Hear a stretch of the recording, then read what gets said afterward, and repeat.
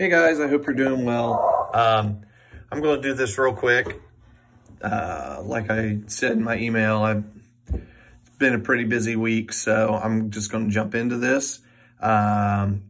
Please don't make fun of my Shaggy costume. I was Shaggy for school today. So first question is, when planning to differentiate for students that need supported and challenged, do you typically determine ahead of time who may need supported and who may need challenged and have them perform different tasks?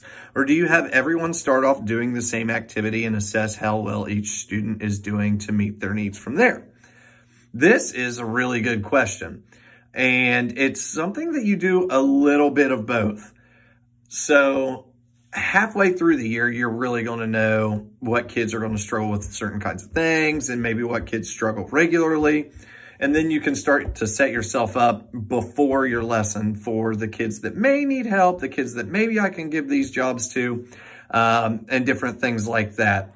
But at the beginning of the year, I feel like it's really important for you to start off with everybody on an even playing field and then go into maybe meeting their needs individually. An example from my classroom, probably top 10 most successful lessons I've ever taught. We were doing a hands-on inquiry-based project, and kids had to build, gliders because we were working on aerodynamics and forces in an OGT prep class. And this class had kids of all ability levels, kids that were super successful, National Honor Society kids, and kids that really struggled in the classroom.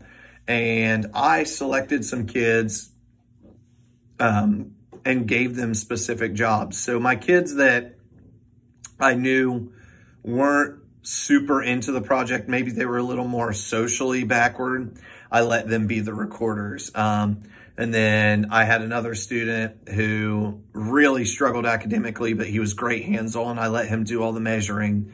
And, I had another kid video because that's something they were into.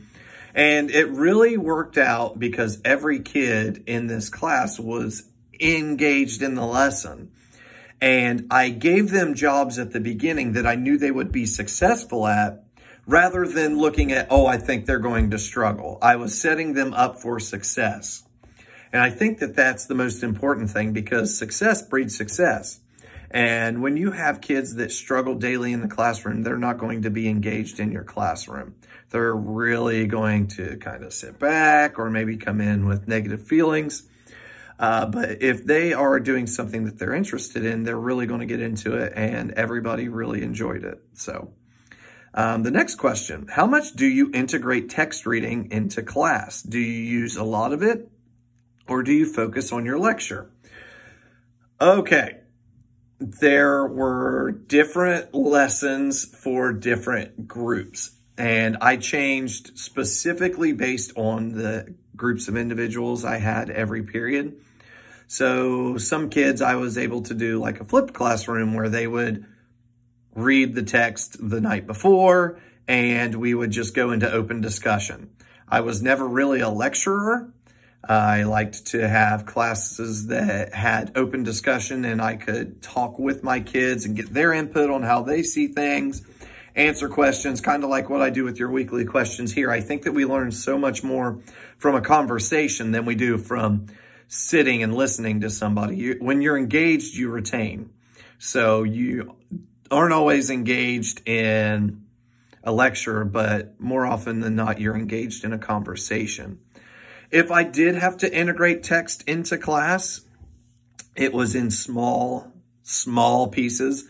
I like to think of Sunday morning sermons where you have a small text passage that you read at the beginning so everybody knows, and then you dive into the actual sermon. You wouldn't want to sit in a sanctuary on Sunday and listen to somebody read an entire chapter of the Bible. That probably wouldn't be the most enjoyable service. So when you think about a classroom, it's probably not going to be the most enjoyable class to sit there and listen to somebody read an entire chapter of a textbook. It's going to be pretty boring. Next question, what are some ways you incorporate technology into the classroom? I let kids make projects. We did web quests where they had to create their own web quest, and then students had to do the web quest in a different group, so they would exchange web quests between groups. Student videos are another way that I allowed students to use technology in the classroom. I showed video clips. I used different sort of quizzing softwares and applications for reviews and stuff. Another way that I incorporated technology, just basically using a smartboard every day, using the slideshow, slides, pictures, having visual aids in my classroom. I think that that's really important. Now that we are in the COVID era, incorporating technology into your classroom is not going to be difficult. Every kid is going to have some sort of device. A lot of schools are going hybrid. So it's really important that you guys embrace the technology, but still find a way to humanize it. It's very easy for people to just throw all of their content onto the computer and then have their kids open up the computer when they walk into the classroom and do whatever online module they have to do right now because they've put everything online. And that takes away a lot of the social emotional learning and the interaction that we get from schools, which I think is part of the hidden curriculum that is most important for us, because really the main thing that school teaches us is how to interact with each other and how to survive in society.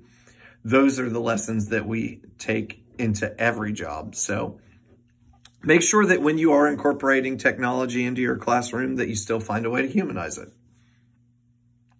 Finally, what are some methods we can use to make students that are insecure about having IEPs feel as though it's okay to receive extra help in areas they struggle?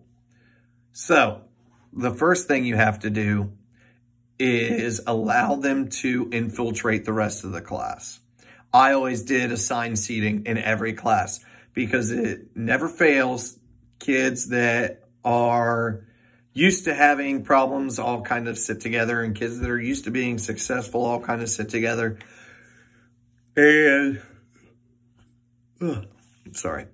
what assigned seats do is they allow you to help maintain a level of interaction between your kids where they are interacting with new people and not the same group of friends all the time. But they also help in classroom management because you can take maybe a group of kids that are a little more engaged in social conversation and split them up and put them by kids who are really into your class. And that will help you reduce the number of distractions in your class. And then what you do is you go around and you check with every student. You check with every student, help every student out that you can. And don't just say, does anybody have anything? Walk around, be mobile in your classroom. Go check with kids, say, hey, I see you're not doing this part. Do you need help? And don't make it an IEP thing. Don't make it a learning disability thing. If you are there to help everyone and you provide everyone with assistance, then that stigma of being the kid that gets help kind of goes away because everybody's getting help the same way.